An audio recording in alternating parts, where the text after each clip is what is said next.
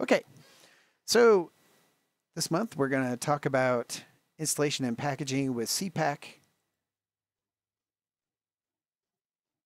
So first we got to discuss some terminology here and get this straight because it's a little confusing. Normally you think of installation as the process of getting a package installed onto your system, but in CMake terms, while that can be done, usually what you want to do is use the install process to create a directory structure containing the payload for packaging, and then use a packaging step to take the directory structure that you just created and wrap that up in a redistributable package that end consumers can use. So it's a little bit confusing because if you get a CMake based project and it has install logic in it, and you build the install target with nothing else, it could very likely, install everything locally on your machine, but it wouldn't install it from a package. So for instance, on Windows, while the files would be there wouldn't be an entry in like add remove programs. And to remove everything off, CMake doesn't have any concept of an uninstall. It just has concept of an install. So you would install everything on your machine, and then you'd have no coherent record of how all those files ended up on your machine and where they ended up getting written to. And so if you wanted to go and delete everything that was installed because you wanted to uninstall the thing, you wouldn't have a uniform or consistent way of going and scraping up all the little bits that got put onto your machine. And so that's the idea of what a package does, is the package collects everything together into one unit that can be atomically installed and uninstalled, and either you get it all or you get none of it, and when you uninstall it, everything that was added is removed. Both of these are a CMake driven process that just executes a script that contains CMake commands. In the case of the install, what happens is as your CMake script is processed, I believe it happens at CMake configure time, a script is written out that describes the installation steps to take when that project is when its install target is invoked, when its install target is built. So if you just build the project, you just build the code, all that happens is all the files are compiled and the installation script is created, but it is not executed. By default, if you say you're using the makefile generator, if you say make all, that does not execute the process of installing the code, of creating the directory structure that has the install image. And it's similarly, the package step is not created or is not executed when you say make all. In Visual Studio or in Xcode, if you just build the project or build the solution, it does not do the install or package steps. So it can be a little bit confusing. So technically, through CMake, if you say make install, it could install it on your local machine, but because you didn't install it from a package, it's typically not what you want to do. So typically what you do in a development scenario is you execute the install target, but you say stage all the installation over to some temporary area where you're just going to write out all the directory structure, and then you say, and then go package it up from there. So now, but you're going to have both are going to be in your CMake, so you would have an install section and a package section, right? yeah, or we'll see how you include that into Okay. your CMake script. Cool. But yes, The packaging part is a little different, and we'll see how that's different. The packaging part is more similar to C-test, the way we described C-test, although both of the install process and the packaging process both operate by writing out a script and then invoking that script to do the necessary operation. And the scripts are just full of CMake commands. That's all they are. So the thing about packaging is that you really want to consider packaging early in your project development, because how things are packaged can have implications for the code. Because if you decide that you're going to use shared objects, then how are those shared objects going to be located? Different platforms have different mechanisms for locating dependent shared objects.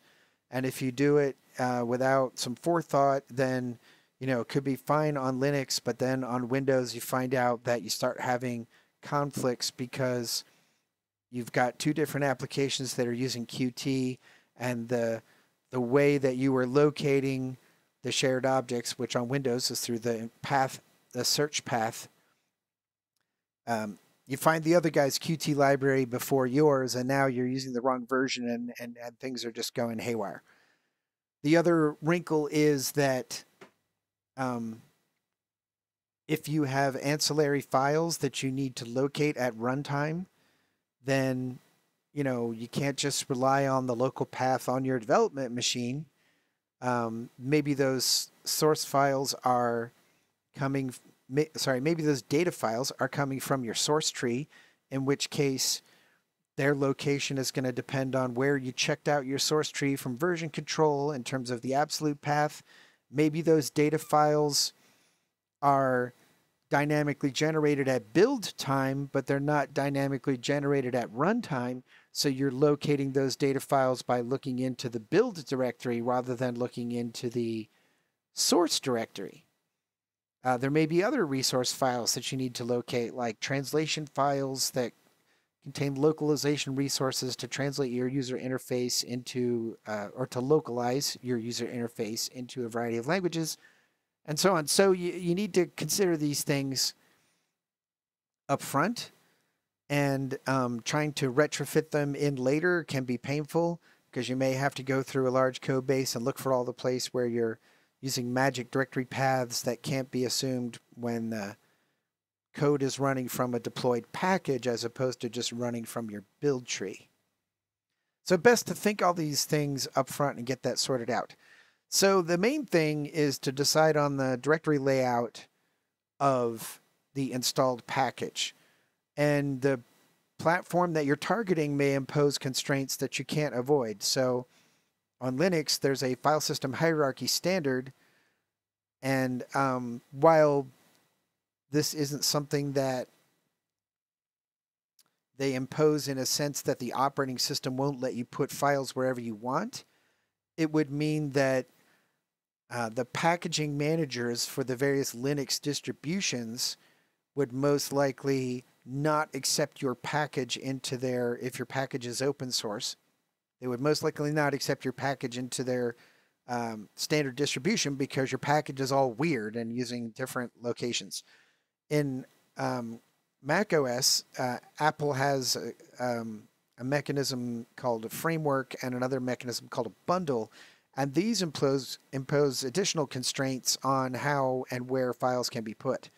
So you may not get a choice. You may be forced under certain circumstances to put files in specific locations. There is a CMake module called GNU install dirs that if you include that, it will define a consistent layout for the various types of files. And the various types of files are all their target locations in the installation tree are just specified through CMake variables, CMake install whatever, like CMake install bindir for executable files, CMake install libdir for library files, and how these variables are interpreted is slightly different for different platforms because of the constraints of the platform. But if you include GNU installers, it will give you a consistent layout. And if you don't have a reason to be different, like a good, compelling reason, it's best to adopt the standard layout. There's also the concept of a relocatable directory layout. And this is the idea of an installation structure that doesn't have any absolute path or environment dependencies. And the advantage of this is that it allows your code to be installed and run from anywhere. For instance, this is what people do when they want to have the application that they can carry around with them, and they can use it on any machine just by attaching a USB drive into the machine and running the programs from the USB drive. So obviously those USB drives are going to be mounted in different places on different computers. Another option is people often would like the ability to install the program in their home directory because maybe they're on a system where they don't have permission to install it in a system-wide location. All they have is write access to their user directory. So they'd like to be able to install it there so that they can run it without having to have administrative privileges on the machine. Obviously, if we're talking about something like a device driver or a kernel module, this isn't going to be feasible. But if it's an application, this is usually very feasible. And if you use a relocatable directory layout, you may not even need a fancy installer. Maybe all you need to do is just provide it as a zip file that people can unpack anywhere they want. So that's another thing to consider.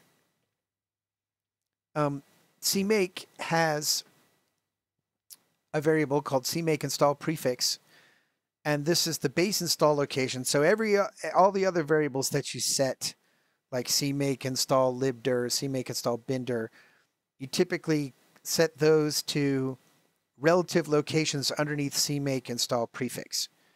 And when you're developing, you might want to consider setting this to a subdirectory of your binary directory so that when you say make install, it never accidentally throws it in your system-wide area. It just builds the install image tree in your build directory. So that way you can do make install, you can do make package, you can build the package, and then you can test installing it on your local machine in the system-wide location by testing the execution of the installer package.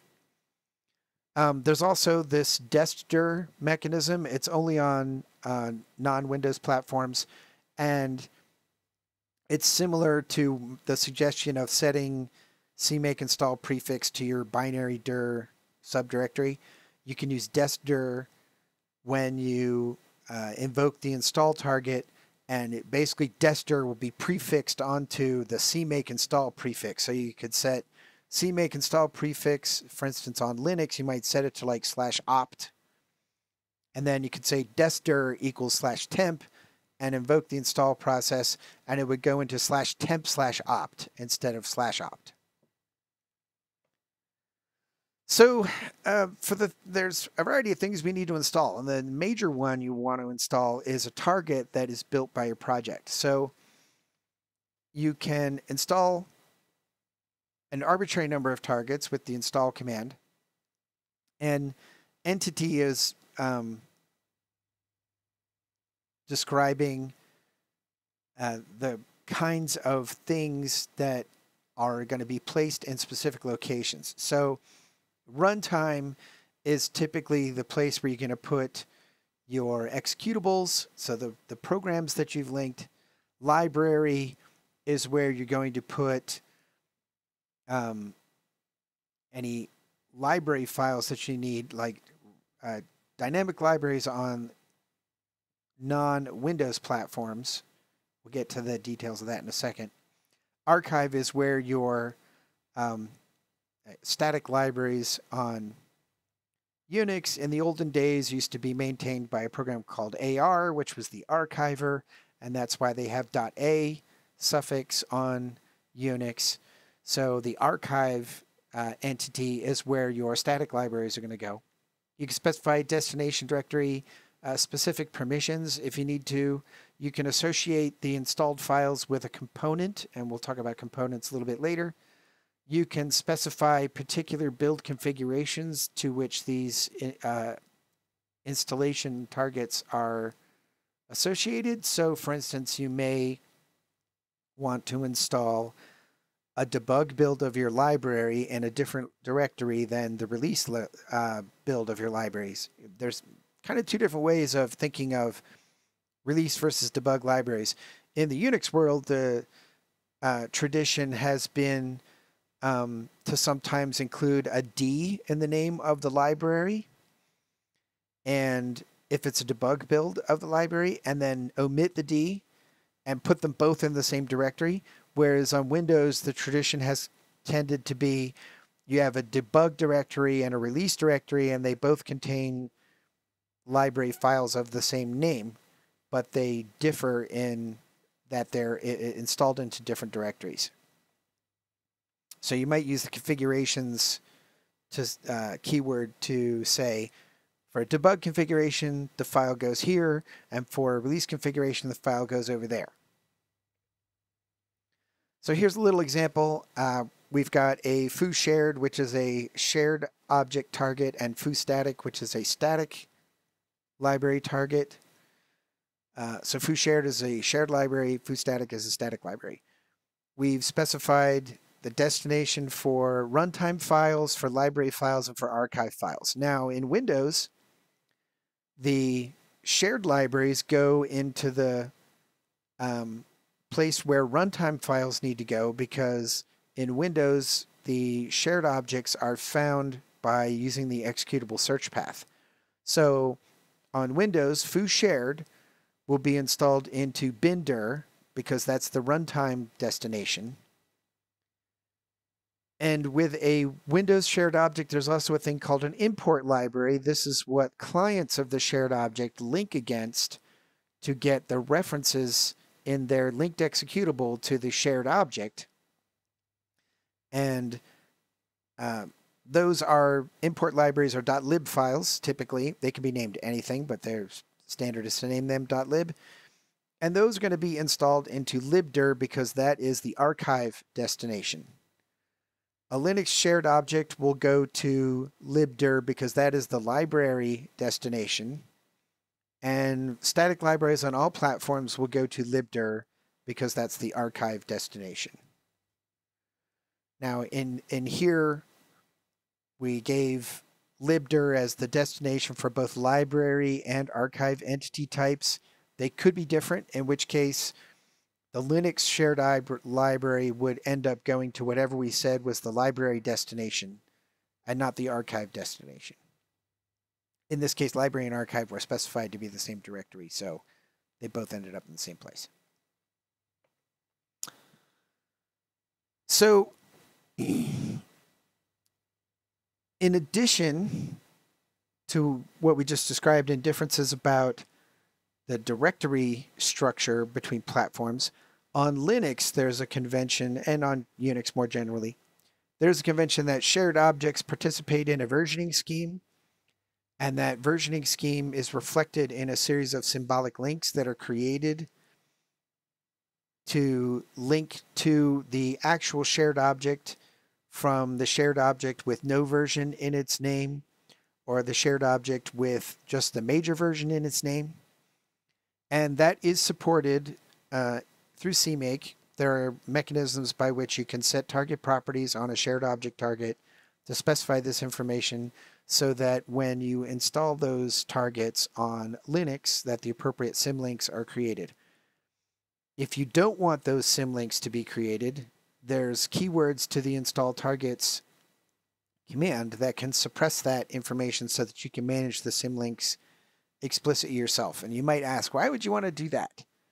And the answer is, on Linux, there is often a packaging convention that there is a runtime package and a developer package for a shared object.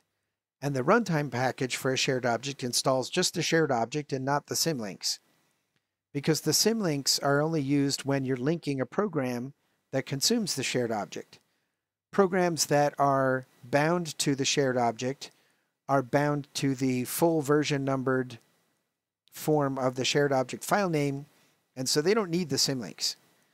But when we're linking, you often just say, -l foo to link against the shared library foo. And so the symlink is there to allow that linking to succeed and point to the shared object that is installed on your machine. So the runtime package will install the shared object, and then the developer package will install the symlinks. So like most things in installation and packaging, there's lots of little annoying details and minor differences. CMake and CPack give you a consistent higher level model where you can just describe these things. And usually, if you just want the default behavior, you don't need to do a bunch of extra fiddly configuration. It'll just do the right thing for you. Non-Windows platforms also have a mechanism called RPath. That's the mechanism I alluded to when I said that a linked executable references explicitly the shared objects that it consumes. And the RPath mechanism allows a set of locations to be searched to locate the necessary dependent shared objects. Windows doesn't do that. It just uses the path environment variable and a few other specific locations that it will search. RPath support is again supplied through or manipulated and controlled through target properties on the shared library targets in CMake. So you might be tempted to say, hey, when you install my application, why don't I just put my application in the path for you? And this doesn't present really a problem on Linux, but on Windows, because path is also used to locate dependent DLLs, you can have this problem where you are looking for the DLL you're interested in, but it happened to be specified by a file name that didn't have a version number in it, or some other unique identifier like a GUID or something. And therefore, I picked up by accident the DLL from somewhere else, not the one that shipped my app with my application, because the path of the location of the DLL by the same name in a different location, that location was listed in the path first. And so it found the first one, and that wasn't mine, and then that causes all kinds of problems. Problems that can be very difficult to debug until you figure out what's actually going on, because you may not be able to reproduce the problem on your system, even though it's happening on a customer's system, because their path variable is different from yours. So, standard workaround for this is, instead of putting the directory to your binary, your program executable, with the necessary side-by-side DLLs, instead of putting that directory in the path, you make a separate directory that contains a launch script or a standalone executable launch program whose only purpose is to put the location of your directory containing the executable and the DLLs at the front of the path, and then launching your executable so that it guarantees that your DLL is going to be found first when your program is launched. And then you put the directory containing that script, you add that to the path. Not a difficult workaround, but just an annoyance. One of the things you have to deal with when you are dealing with packaging and installation, because platforms have differences.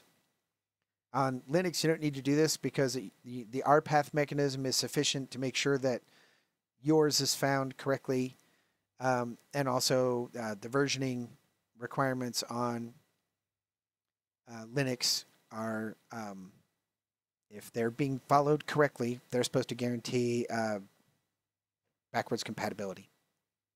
And worst comes to worst on Linux, you can use LD library path to control the location of shared objects, that where shared objects are found. So installing static libraries is easier because you don't need to worry about all those runtime considerations, right? A static library is just going to be put on the user's machine somewhere, and because you're installing a static library, the consumer of that is a developer, so they just need to get the static library installed so they can link against it. Now, you still have the consideration on Windows with MSVC that all the code that is linked together into an executable should be consistently compiled. So that means if you are building for the multi-threaded C++ runtime and the single-threaded C++ runtime and the debug flavor of the runtime and the release flavor of the runtime and the static version of the runtime and versus the DLL version of the runtime, we're already up to, let's see, I think 8 combinations. And a lot of people just deal with that by reducing the number of combinations that they support. Maybe they don't ship debug, but you still may have to ship multi-threaded and single-threaded and DLL versus static. So there's still variants to consider. So you may want to think about that when you're thinking about your directory structure to include subdirectories for these different variations. For instance, when you build Boost and you tell it to build all the combinations, you get 8 flavors of every library. Now, does the architecture, like x86 versus x64, does that also multiply to another set of If you're library? going to ship 32-bit flavors and 64-bit flavors of your library on, that's another doubling up of the number of flavors that you need to support, yes. I think at this point, very few people are supplying libraries as 32-bit libraries. Pretty much everybody has switched to 64-bit. So the easiest way to make your life simpler is to not support it if you don't have to. I would say that at this point, 32-bit code is considered legacy code, and it's there for compatibility, but it's unusual for people to be shipping new applications as 32-bit applications. And if they are, it's simply because they are still supporting 32-bit environments. There's no reason to ship 32-bit executables if your target is a 64-bit operating system. The only reason to ship 32-bit executables is if you have a compatibility matrix that requires either a 32-bit operating system be the target, or you're shipping libraries and you are supporting customers that are building 32-bit executables and linking against your libraries.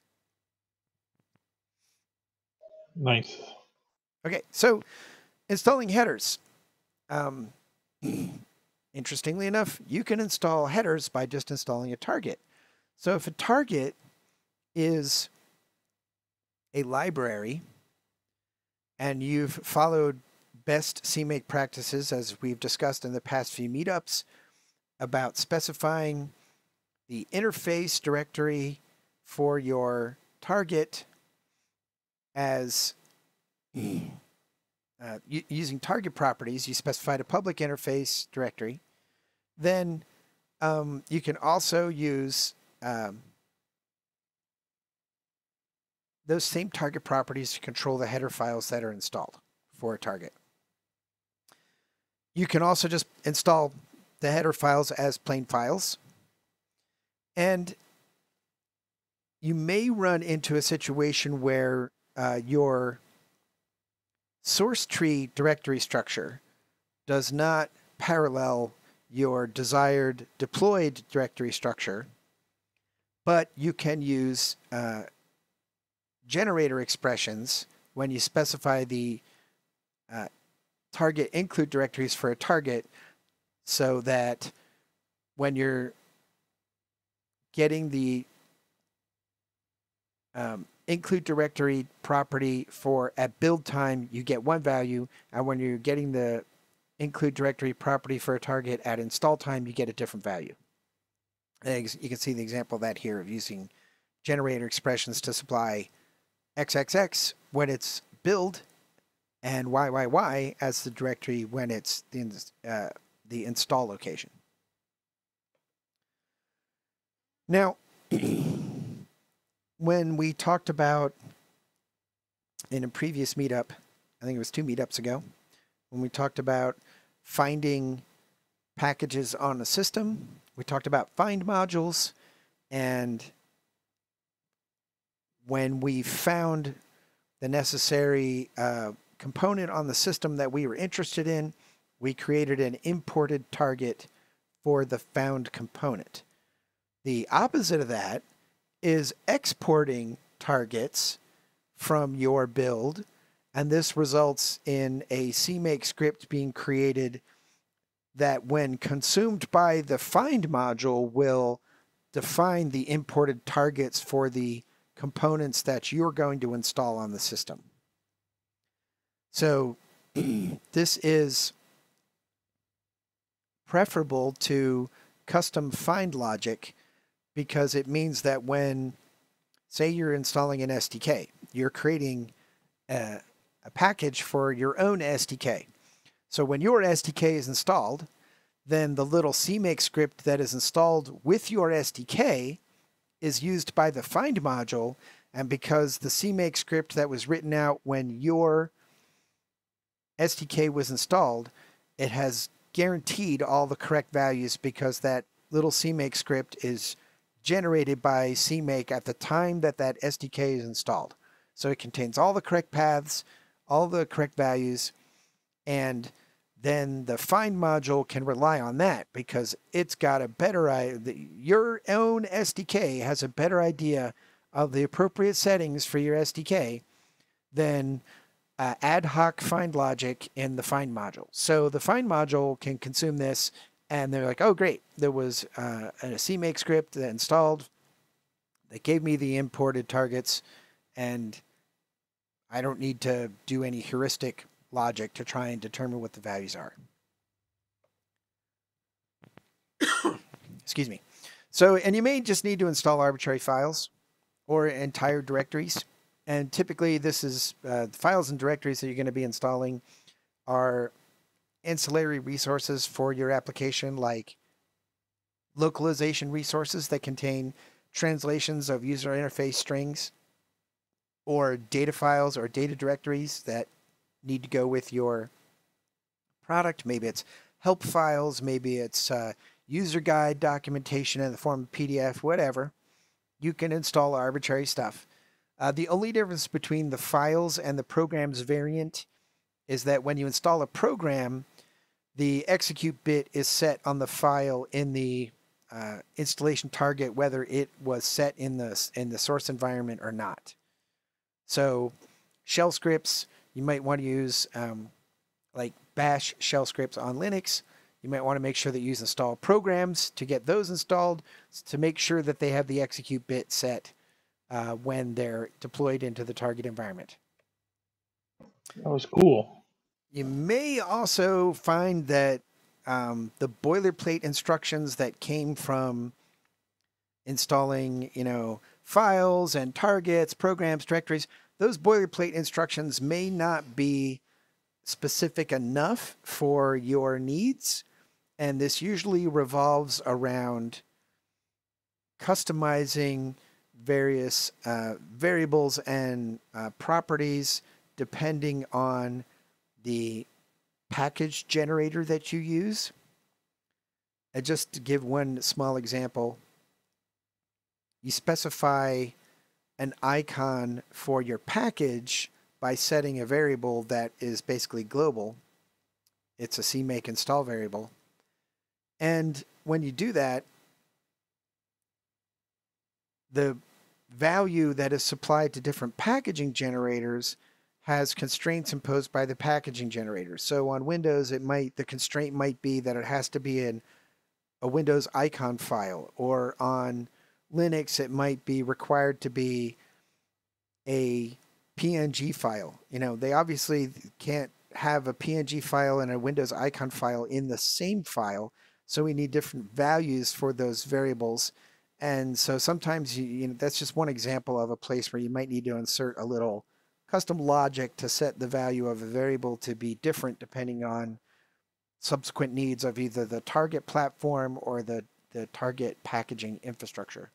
So if you need to do that, you can insert either a piece of code using the code form, or you can insert all the code that's in a file. And the code here is CMake commands. So if you just need to insert one command, you can use the code with a string. If you have a series of commands, you have some complex logic you need to do, easier to put that into a script file and then use the script form. You can associate that install logic with a component. We haven't discussed components yet, but we will in a second.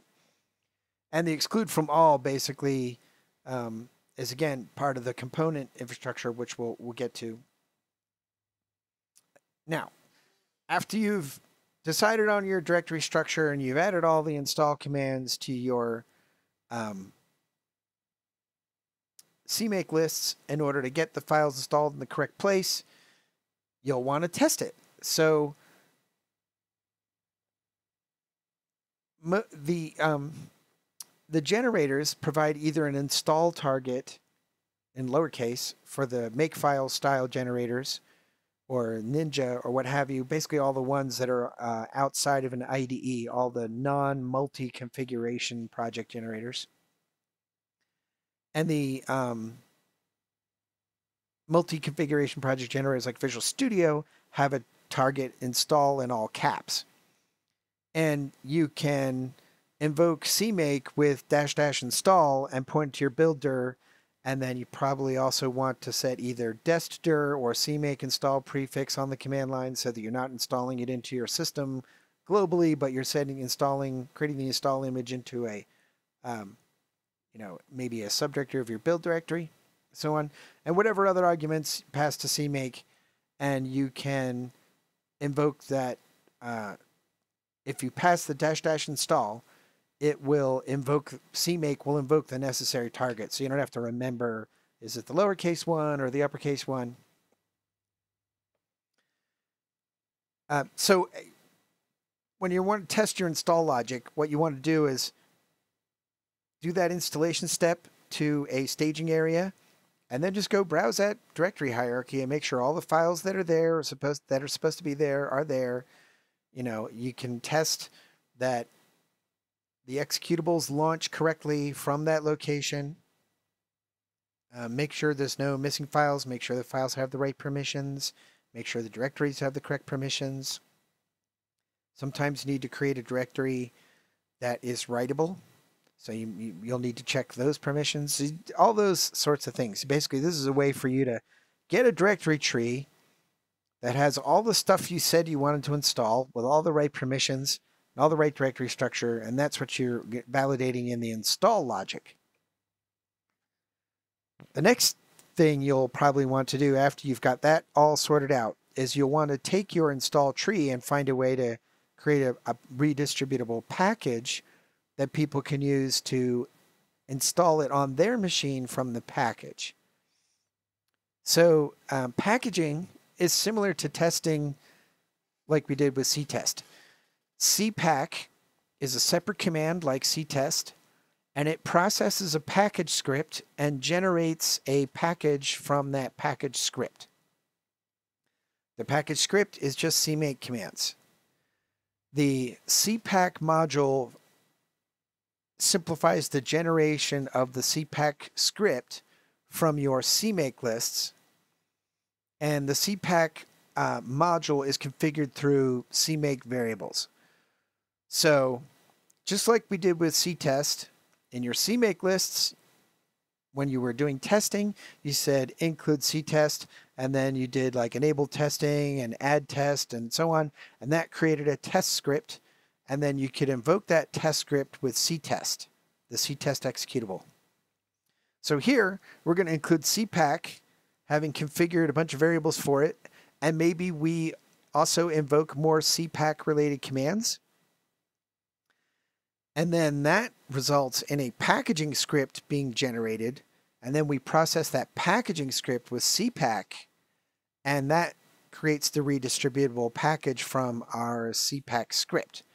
Now, typically what your process is going to be is you'll do a build, and then you do an install to a staging area, and then you run CPack and point it at the staging area, and that builds a package from the staged structure that you created with your install step.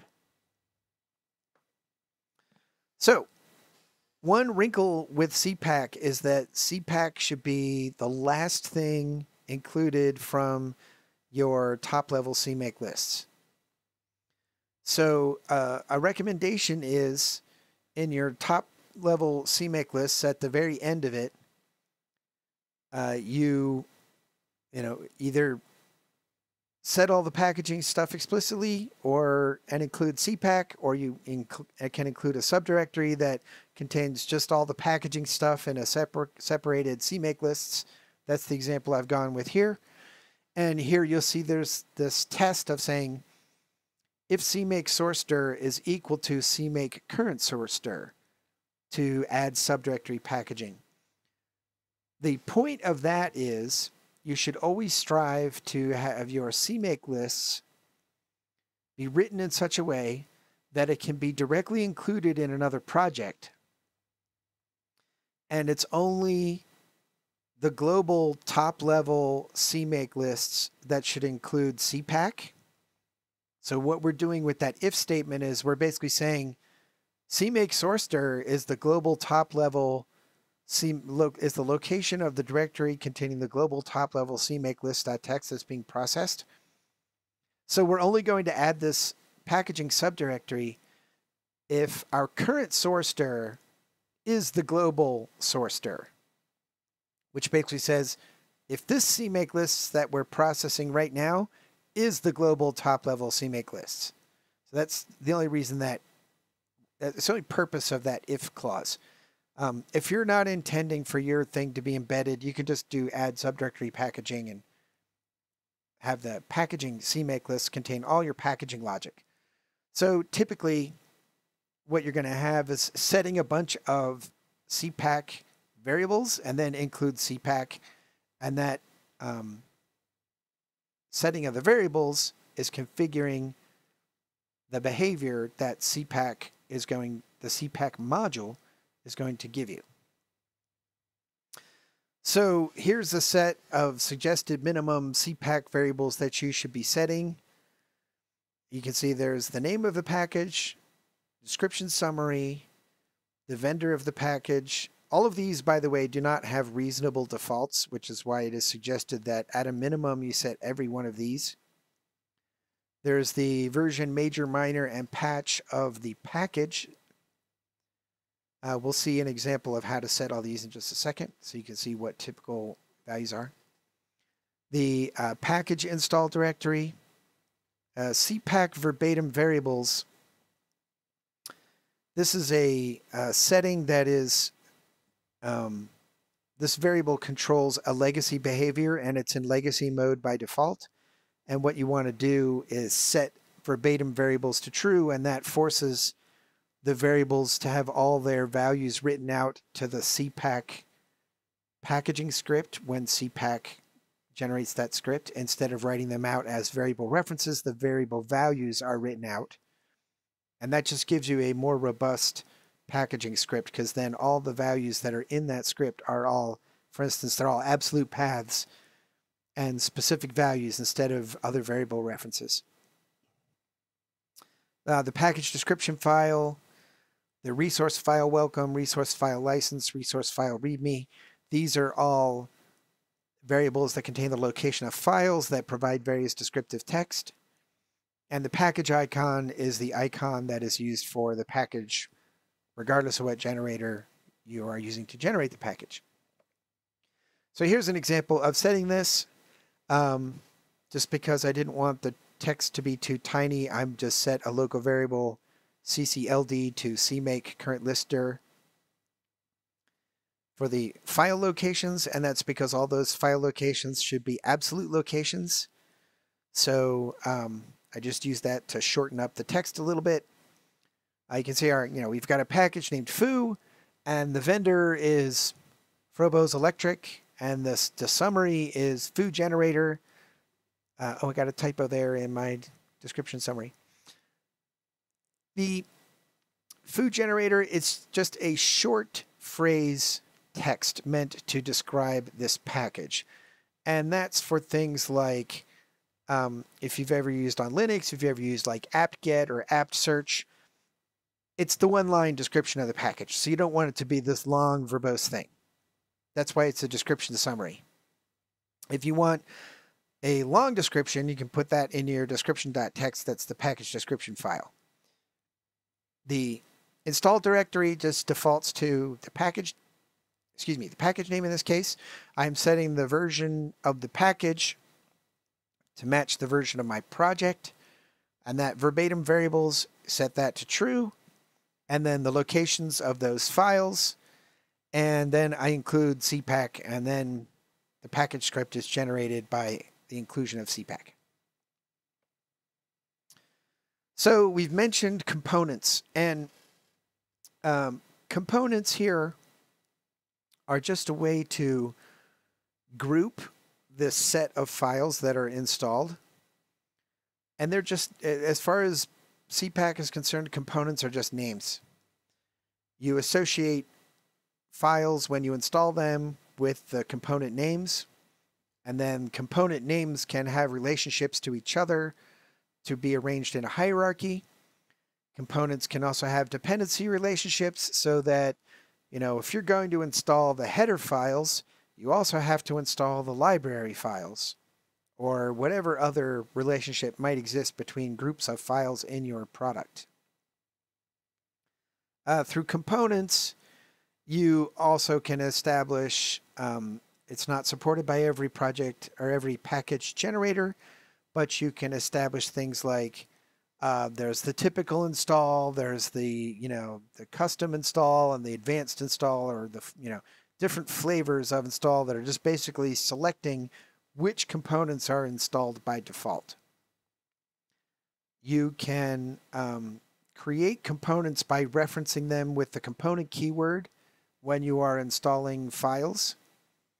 But if that isn't enough, for instance, you might have components whose only purpose is to aggregate other components. So you can use CPack add component and CPack add component group to define more components and their relationships between components. There's a lot of options to those commands, so you go look in the CMake and CPack documentation to get the details on that. There's a wrinkle with multi-configuration packages, and this is where you want to include like debug and release files in a single package. And the wrinkle here is that some generators do not support multiple configurations at once. So for instance, the makefile generator. The makefile generator is not a multi-configuration project. It does not generate multi-configuration makefiles. It generates a makefile that is for a particular configuration. So you tell it the build type when you're generating the makefile project. You tell it, say, that it is CMake build type release or CMake build type debug. And that gets you a build that has the debug configuration and a separate build that has the release configuration. So if you want to package debug and release into a single package, now you've got a wrinkle because you don't have a single build that generates both sets of files. So there's two ways you can do this. The advanced way is to use this CMake install CMake projects variable and write some more custom CMake script. And for fancy configurations, that's probably what you're going to have to do. A simpler, less portable mechanism is to use CPack and then give it the -c argument, which lists the configurations to be packaged. And when you do that, the reason it's less portable is that flavor only works for projects that support multiple configurations. The details are in the documentation. A lot of these things, if I drilled into all the details on it, this talk would go on for like 4 hours or something. So I want you to be aware that if you need this, and it can be done. You can figure out how to do it. Lots of people have done it, so you won't be blazing new territory. But we'll just defer the details for your later research. Now, the package generators come in a variety of flavors. There's an archive generator, and this is what if you just need, perhaps you decided that you wanted a relocatable directory structure. You don't need to do things like write things into the Windows registry or install, you know, startup scripts for your daemon on Linux or anything like that. All you need to do is provide a directory structure of stuff. So simplest thing to do is just use like an archive generator that will just create a zip or a tarball. And then when the user gets that, they pretty much everybody understands you just unzip it or untar it in order to get the contents. The GUI generators can be used to generate what a Windows user would be very comfortable with, which is a little setup program that when they launch it, and then they tell Windows, yes, I want to give it permission to install things on my computer, and then a little sequence of dialogues comes up that they click through to install the product.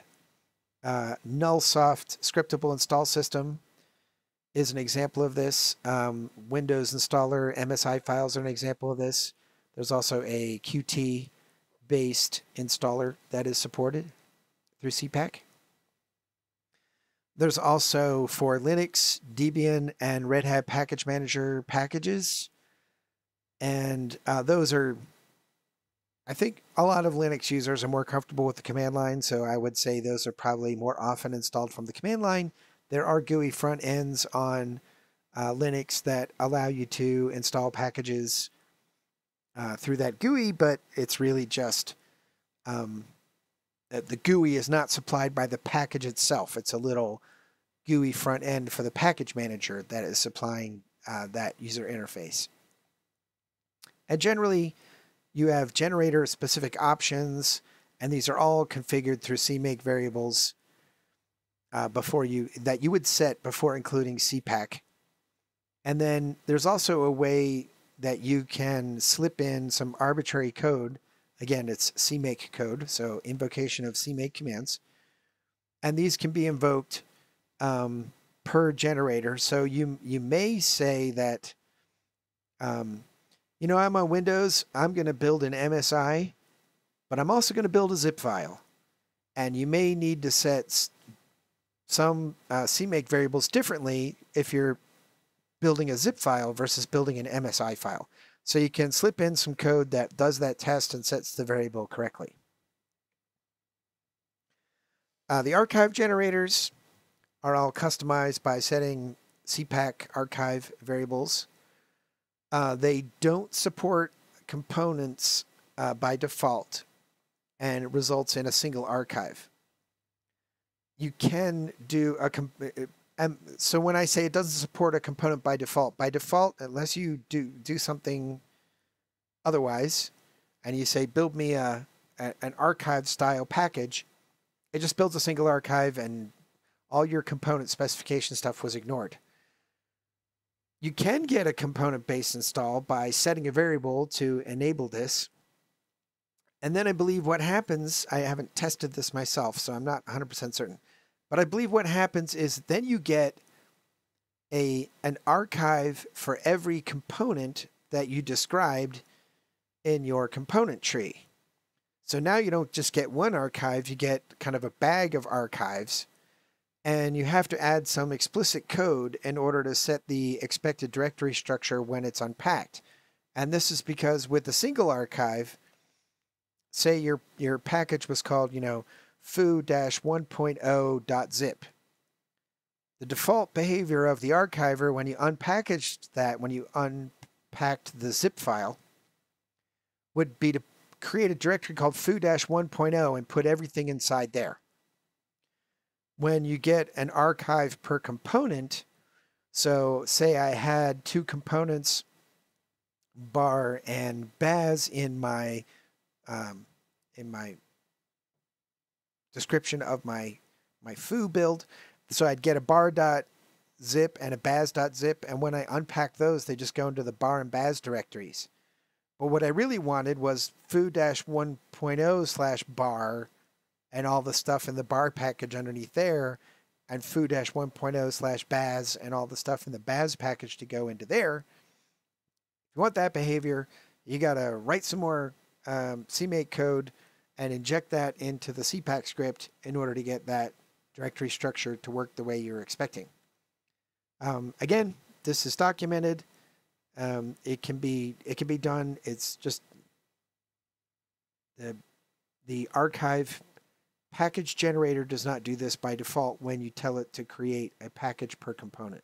So if you want that behavior, you need to do a little extra work. The Qt installer framework is referred to as the IFW package generator. This creates a cross-platform GUI installer. So if you want a GUI installer, but you don't want to have to create different flavors of GUI installer for the different operating systems, so you're going to target Windows, Linux, and or Mac, you can use the IFW package generator and you will get a consistent experience in terms of the GUI across all the platforms. The CPack IFW variables control all the customization points, and there's lots of customization points. And this controls things like, should it display a license dialog that you must agree to before you can click through to install the application? Should it display a README that is displayed at the end of the installation? We've got strings in this GUI for the installer, and we may be running the installer in some foreign language environment that's not English, so we may want to localize the strings in that installer, etc., etc. The one main advantage that it has is that it supports downloading install components from a URL. So if you have a very large component that's optional, you can set it up so that they can download a small installer package, and then if they request that optional component, it'll download it off the network before proceeding with the installation. There's extra commands that can be used to manipulate IFW-based packages, and you can include CPack IFW to get those extra commands. And again, lots of details in the documentation on all the options that you can configure. For generating MSI files, there's a package generator called Wix. Wix is the Windows Installer XML Toolkit. It is an open source package that generates an MSI file from an XML input, and what the CPack generator does is take your CPack description of your package, it generates the XML file input to Wix, and then it runs Wix to get the MSI file from the XML file that it created on your behalf. And the nice thing about this is that on Windows, it integrates with add remove programs and the whole Windows installer infrastructure. So that means things like Windows Installer supports a feature called repair. So if a user accidentally deletes or corrupts some of the files in your install image, they can run a repair operation to get those files replaced or restored. It supports patching and upgrading of installed products following Windows Installer guidelines. Unfortunately, it didn't, although Windows Installer supports a component hierarchy, the Wix generator does not. So your component organization is ignored. There is no support for downloading components. And packages created in this manner must observe Windows Installer rules, which have specific behavior around upgrading what Windows Installer considers a minor upgrade and a major upgrade.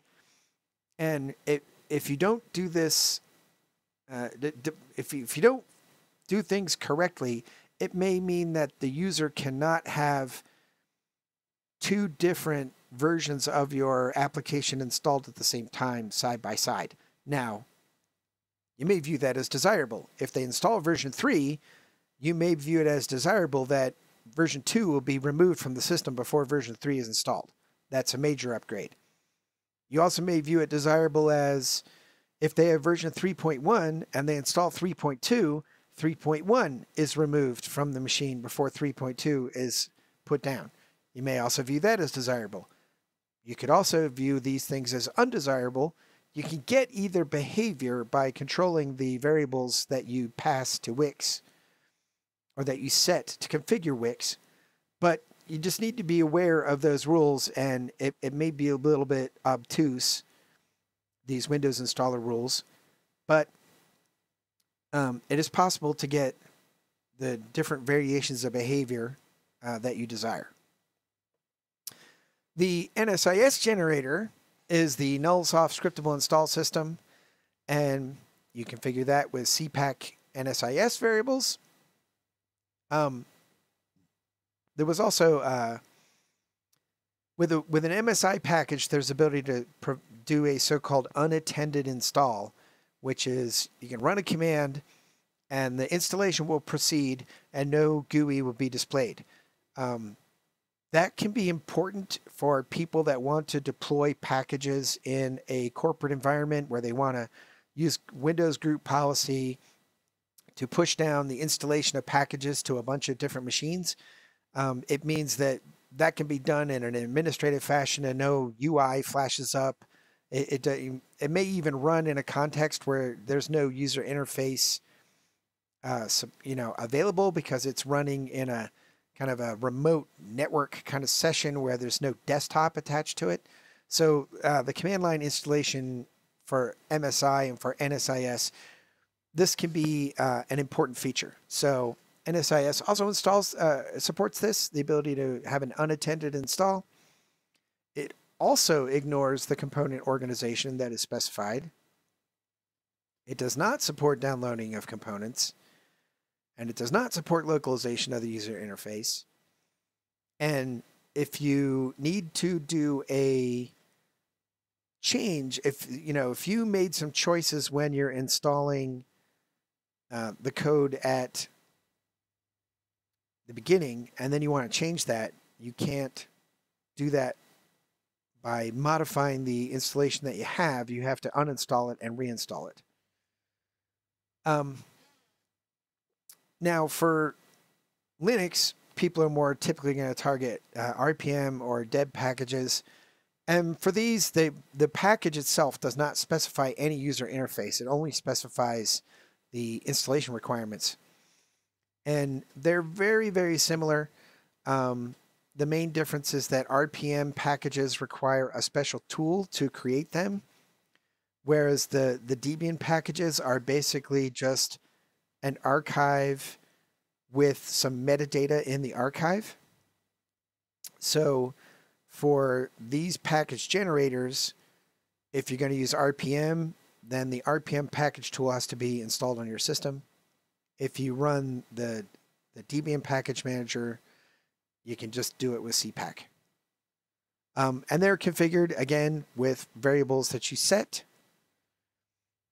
And that's the end of this presentation. So just to summarize again, let's go back to the beginning.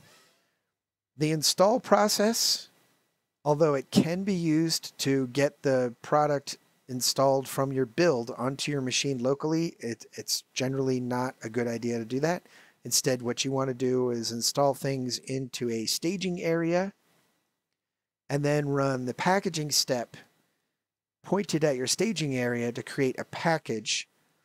And then if you want to test the installation on your machine locally, you can test by installing that package. Now, having done a lot of install and upgrade testing over the years, I didn't mention it in the slides, but I'll mention it now. My recommendation for testing is to always do the install and upgrade testing in a virtual machine. Because if you have bugs in your installer that scribble files into random locations, it's really annoying to have to go and clean that up manually. So the best thing is to use a virtual machine, test it in the virtual machine, and then when you're done testing, you can just revert the virtual machine back to its original snapshot state.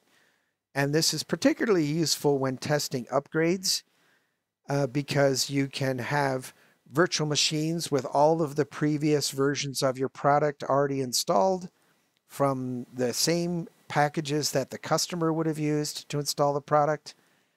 You can also do things like on Windows, a common mistake is to assume everything is on the C drive. So you can create a machine image where your product is installed on the D drive and not on the C drive. These very easy things to do with a virtual machine image are very difficult to do with trying to clean up the mess on your own machine, especially if it's your development machine. You may put your development machine in such a bad state that you need to reinstall the operating system from scratch. And while these problems are generally more prevalent on Windows, you can get into the same state on Linux if you're doing things like installing scripts that start daemons and things that change permissions, things that create users, things that subtract users, things that use complex permission sets, access control lists, and so on. So depending on the complexity of things, a virtual machine can be, for testing, can be a real lifesaver. But to summarize, install will get you a directory structure. I always recommend using that step on a staging area. And then packaging will create a redistributable package from that directory structure. And both are driven by scripts written out by your CMake lists. And those scripts are just CMake scripts that contain invocation of CMake commands. So if you're having difficulty with something getting not quite configured the way you thought it was, you can always look at the generated CMake scripts and read them. They're just plain text files. So you can always look at those generated scripts and see exactly what is going on. Hopefully you don't need to dig that deeply. The documentation is pretty good, so you should just be able to figure things out from the documentation. And plenty of people have done these things before, so if you get in trouble, you can ask on Stack Overflow or other forums and people will help you out. So that's all we have. Any questions? No questions, but great job. That was awesome. Okay. So let's stop this recording.